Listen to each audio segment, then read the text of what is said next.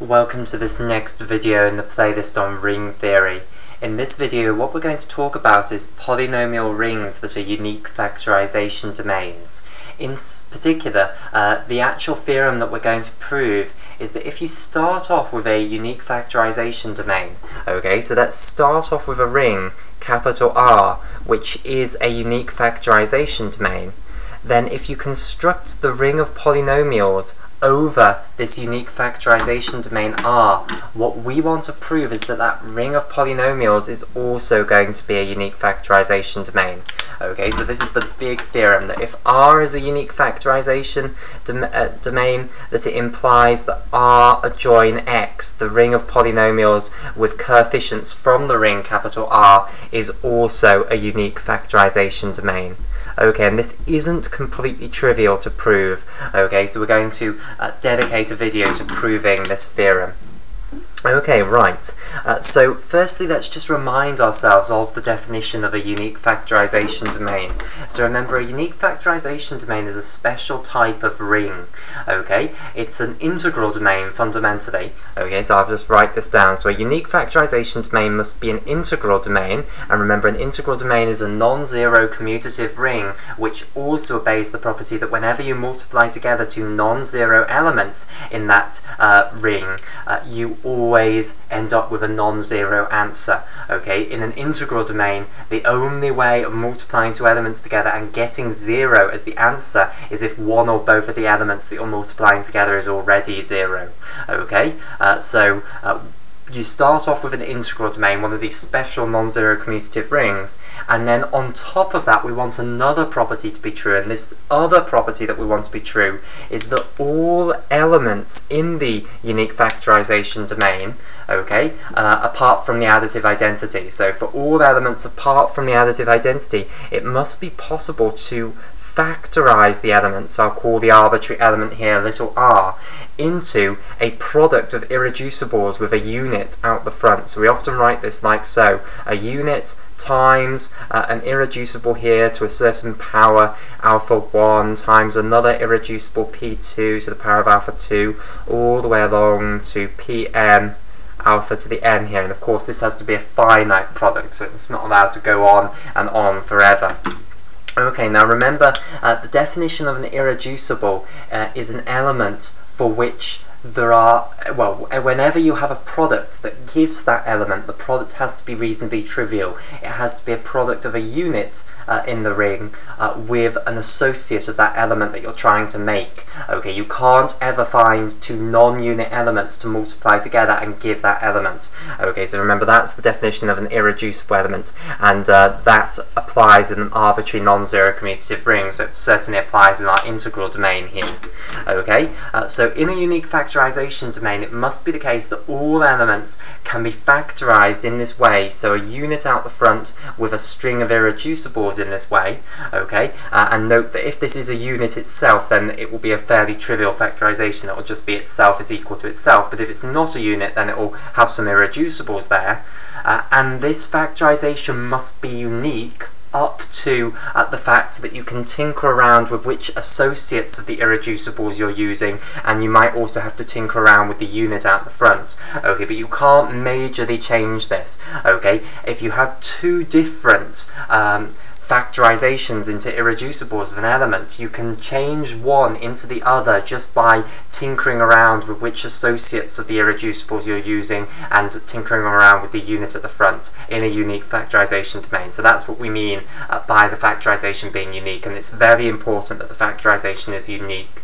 Okay, so in a unique factorization domain, this factorization exists is the first thing, and secondly, it's unique up to the fact that you can tinker around with which associates you're using.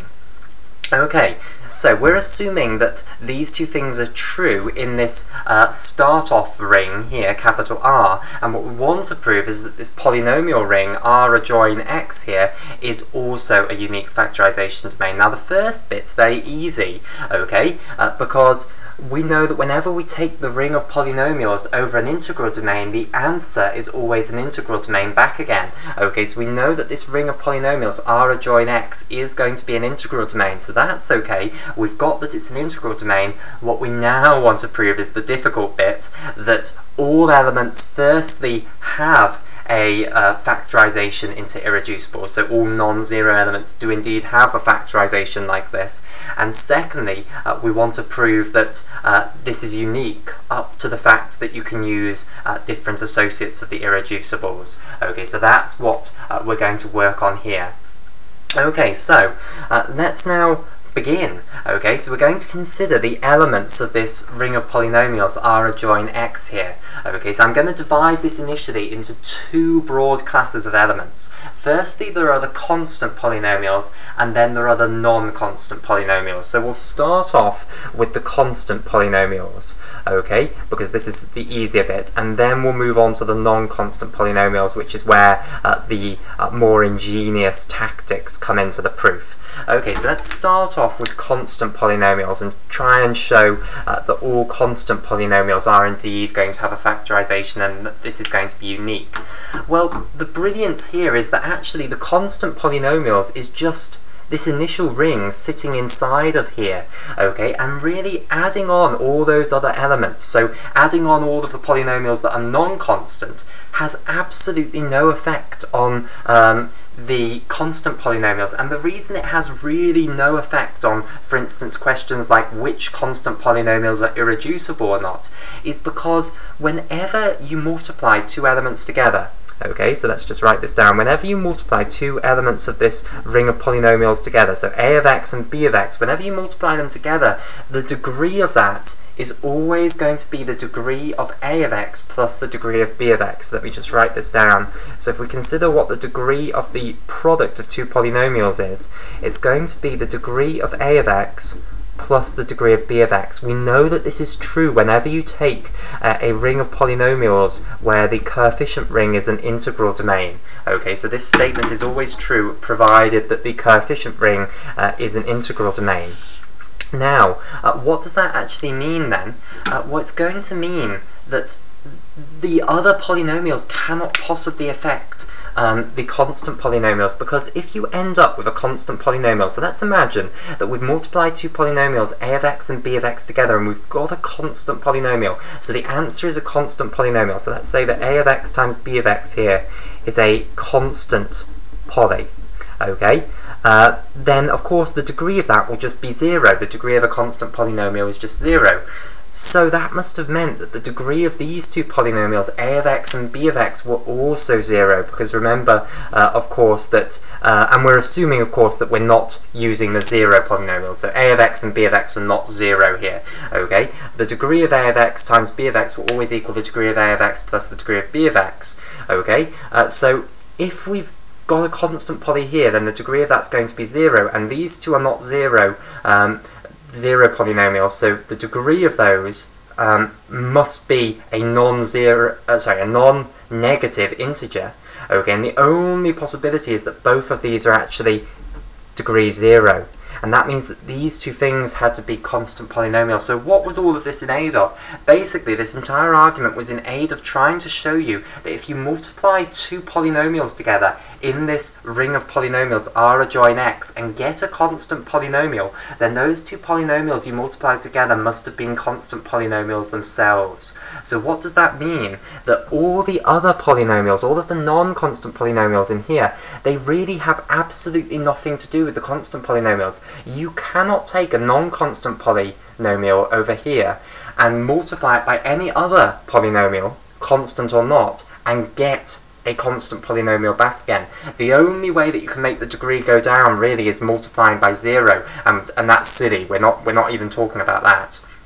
Okay, so what I'm trying to explain to you is that really the constant polynomials are not affected at all by adding on all of these non-constant polynomials. So if a constant polynomial was irreducible, for instance, over here, then it will still be irreducible here, because remember the definition of irreducible is that all the products which make it have to involve a unit and an associate of that element. Okay, now there are going to be no additional products over here which can possibly make a certain constant polynomial, because as I've shown you, adding on all of these non-constant polynomials doesn't change it in the slightest. You can't multiply a non-constant polynomial by any other polynomial and get a constant polynomial back again.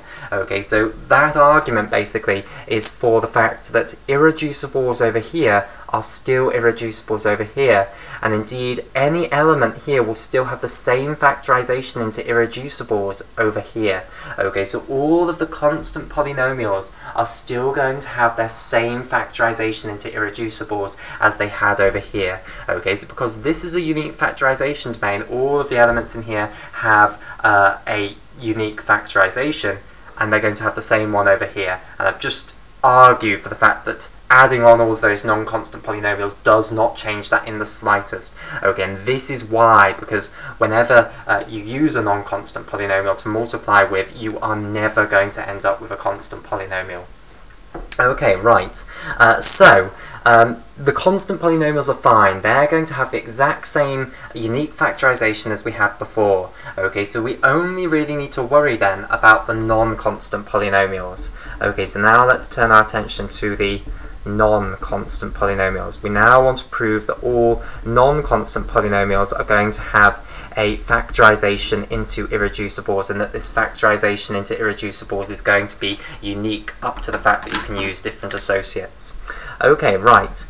So now let's take an arbitrary non-constant polynomial then, and let's say that this arbitrary non-constant polynomial now is going to be called p of x here. Okay, so it's some element from our ring of polynomials over the unique factorization domain R here. Okay, and what I now want to do is show you firstly that a factorization into irreducibles exists, and then what I want to do is show you that it's going to be unique up to the fact that you can use different associates.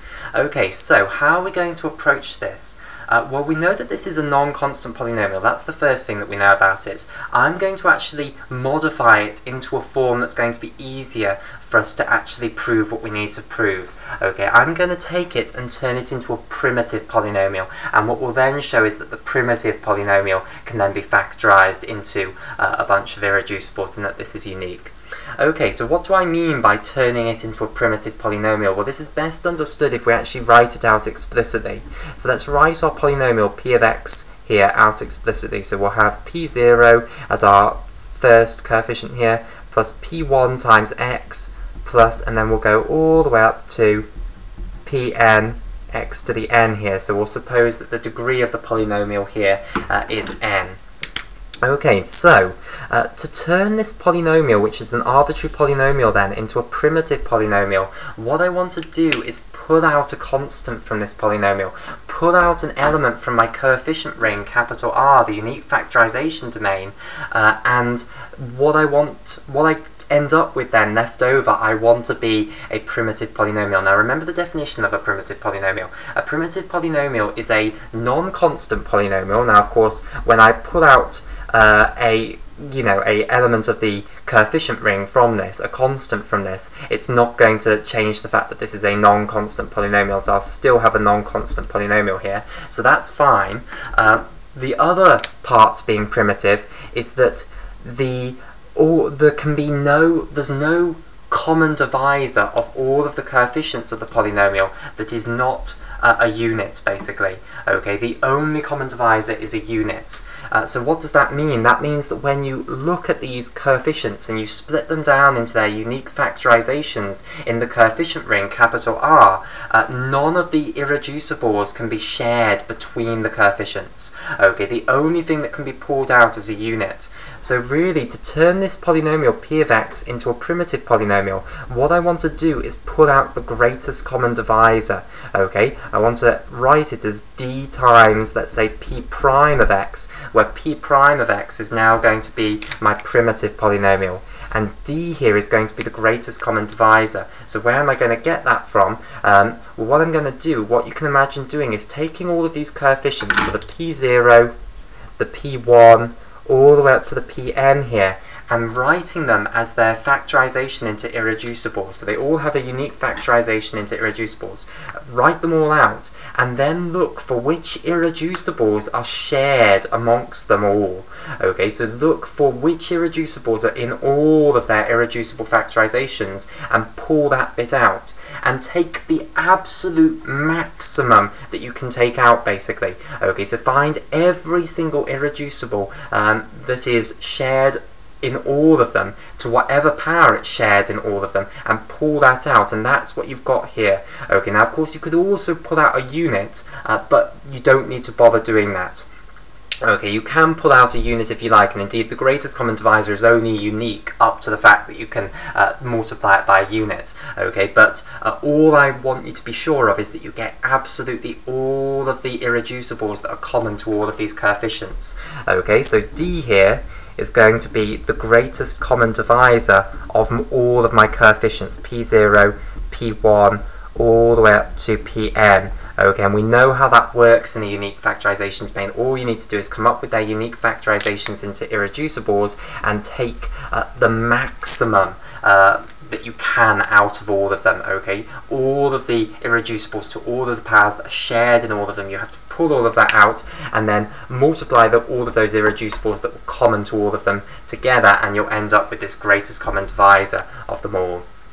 Okay, and the thing that you will end up with here, this will indeed be primitive, because now all that's left that you can pull out of it is going to be a unit. You cannot pull anything else out of it, otherwise you failed to do what I told you to do, which was pull out all of the irreducibles that were common. Okay, so if this wasn't primitive, then you wouldn't have done what I had told you to do. Okay, now of course this D here, it of course can be factored down into its factorization in terms of irreducibles. Indeed, when we pulled it out in this way, when we reduced all of these coefficients into their irreducible factorizations and then took all of the irreducibles which were common to all of them, okay, if we didn't bother to actually multiply it all back together, then we'd already have its factorization into irreducibles. But if you did bother to multiply them all together, all you'd have to do then is apply the fact that R is a unique factorization domain and split it back down into its factorization into irreducibles. So this can be written as a factorization of irreducibles. All of those elements are still irreducible in the ring of polynomials over the unique factorization domain R, so that's absolutely fine. We can split D into its irreducible factorization in our polynomial ring. All we now need to turn our attention to is splitting this primitive polynomial down into its factorization in terms of irreducibles, and it's that we will turn our attention to in the next video. So in the next video we will start with a primitive polynomial that is a non-constant polynomial, and we will show that we can write it as a factorization of irreducibles, and then we'll go on to show that that is unique.